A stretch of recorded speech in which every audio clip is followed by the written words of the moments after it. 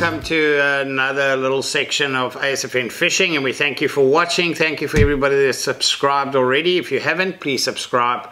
Hit that bell button to be notified every time we upload a video. And as mentioned in previous videos, we upload a minimum of 5 videos a week. We've got close to 1,700 videos on this channel already, all with content to assist anglers out there to get better results in a variety of species, areas, fishing sessions, baits, rigs, traces, methods, everything, you name it, we cover it going forward in multiple facets of fishing. All right, guys, now, and one of the requests I received, we're still in lockdown, one of the requests I received is to show you guys, or to show a proper bung trace where you're fishing when you're shad off a deep water point and the shad's feeding in the upper water column. The guys tend to also, it's quite nice for tangle-free fishing when there's a lot of guys fishing. They fish a bung, a big bung, and they attach their shad trace. Guys, if you want to see how I made these traces, the links are below in the description of the actual shad traces. This is one I made. This is more a chain gang to hold the sardine. This particular one, this will go through the mouth between the eyes of the sardine to hold it, and this you'll just push and wedge into the body. And then you can add a bit of cotton on this particular trace. And then all you're going to do with this is you're going to add 40, 50, 60, 70 centimeters of monofilament in between.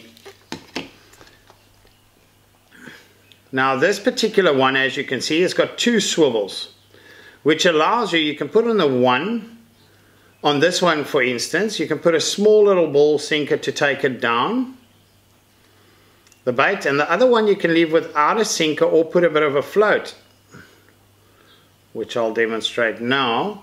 So you can fish 2 shad baits if you want to. Keep in mind you're going to need a bit of a rod with a bit better backbone if you're going to cast 2 sardines.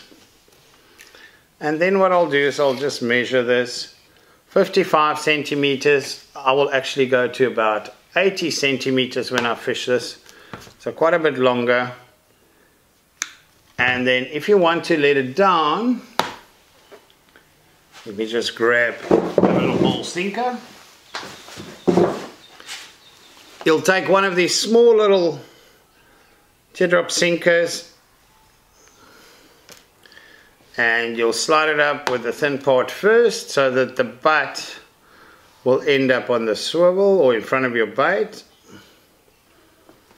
And that just takes it down into the water column quicker than without a sinker. Now I'll add a little bead just to protect my knot. That sinker hopping or hitting the knot repeatedly could weaken your knot, so you just add a little bead. You tie a trace to that with a standard figure of 8.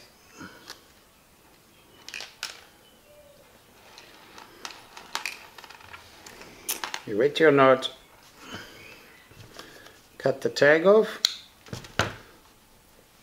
and your main leader line from your rod will tie to that,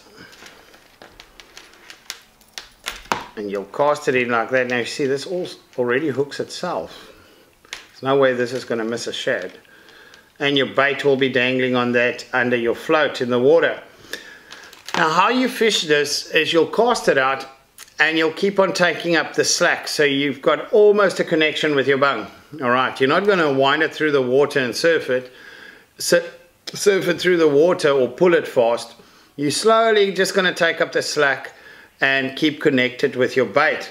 What this bung does and why it's so effective is when the shad grabs this, because of the buoyancy, goes under the water and pulls back. So it sets your hook sometimes, and it gives you enough time to realize you've got a bite, because shad, tailor, bluefish as in America, feed so fast, it gives you enough time to actually set that hook, which set it properly after it's already been set by the bung.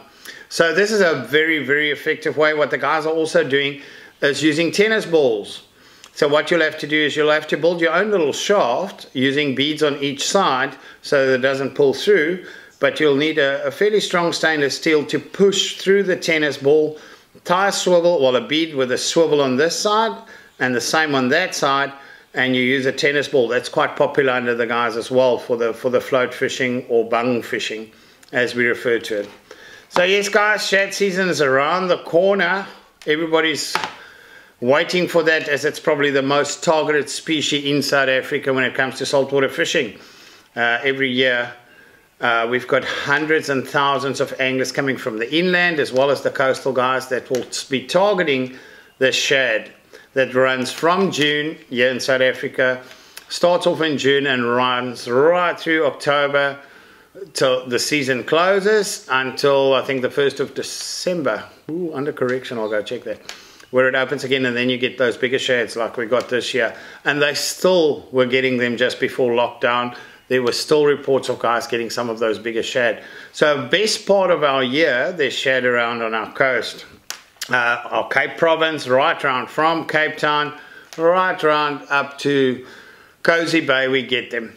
So every angler in South Africa, if they do saltwater or at one stage or another, will be targeting shad, and this is one of the very effective ways of doing that.